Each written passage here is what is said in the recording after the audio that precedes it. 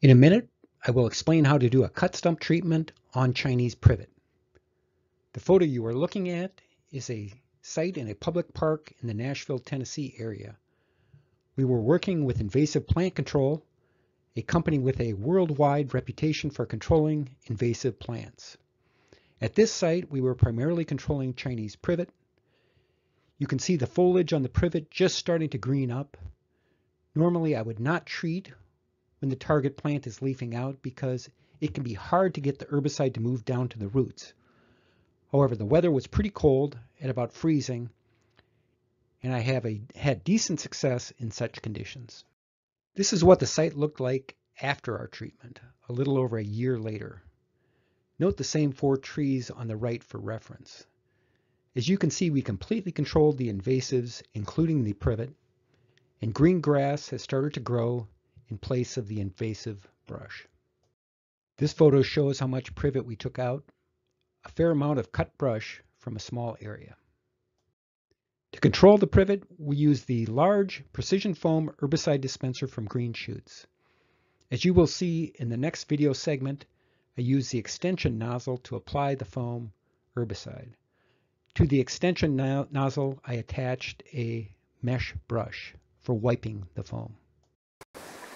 This is a Chinese privet that we're going to be treating. It's one that we cut the top off yesterday, and today we're going to do a cut stump treatment on it.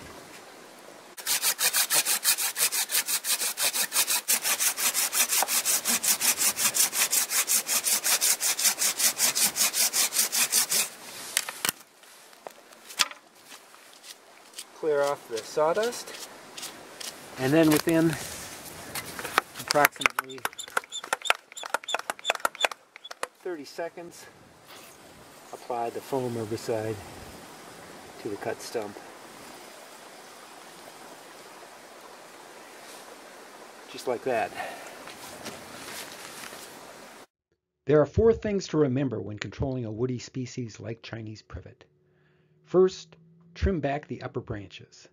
This will make moving around the site much easier and prevent pinching of the saw blade when making the cut at stump level.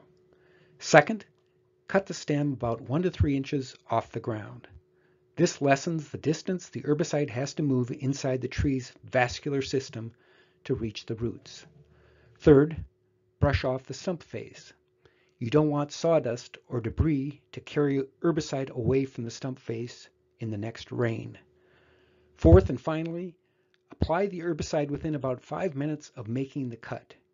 If you wait too long, the stump will seal off the wound and the herbicide will not be taken up by the tree's vascular system. That's it. Thank you so much for watching our video on controlling Chinese privet.